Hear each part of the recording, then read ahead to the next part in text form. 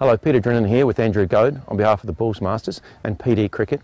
The fundamentals within the game of cricket are so important, so sit back and learn as myself and Andrew take you through 7 shots that are so important to any batsman within the game.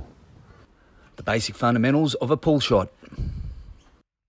The movement's the same pretty well as a vertical shot. You go back and across, but sometimes the movement can be slightly smaller. That's okay. Back and across, the head stays forward of the back leg and very, very still focused on the ball. As you move back and across, the hands are thrown high. Okay, we're looking for a high to low bat path, bringing the ball down. Okay, we don't want it too severe.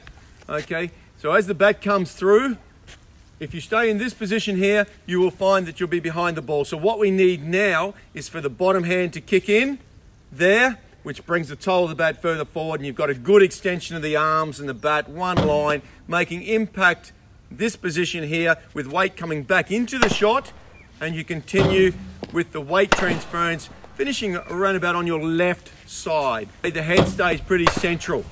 All right, so we'll just go through that again. Okay, back and across slightly, hands go nice and high, through, full extension of the bat, through the line of the ball, there with an excellent pull shot. Now what I want to do is show you the different bat path. The movement is the same, but the hands will be thrown lower here. We're looking to go from low to high with the bat path. Okay, the head central, focus on that ball, bang. So there's no fielder out in the deep. Okay, good extension of the arms again there, through, high to low, and obviously the ball has hopefully gone for a boundary ball there. Okay, bringing that weight back into the shot.